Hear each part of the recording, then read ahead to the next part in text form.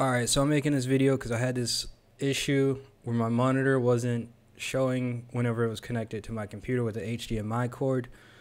And also whenever I tried to connect it to my TV, it was doing this weird kind of like flickering to black kind of situation.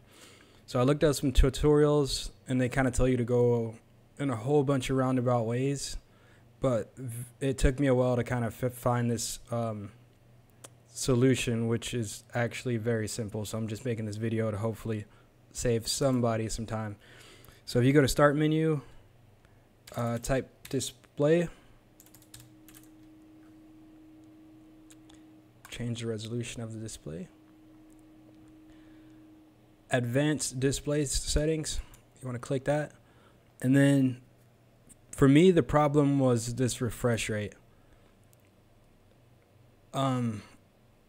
Just kind of play around with that and it should work out. That's kind of what did it for me. And make sure that you also have the display selected that you want the computer to like use.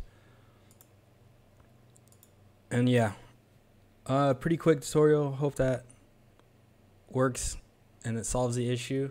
If not, there are lots of other videos and lots of other solutions. I just made this video because it took me a while to find a video with this solution.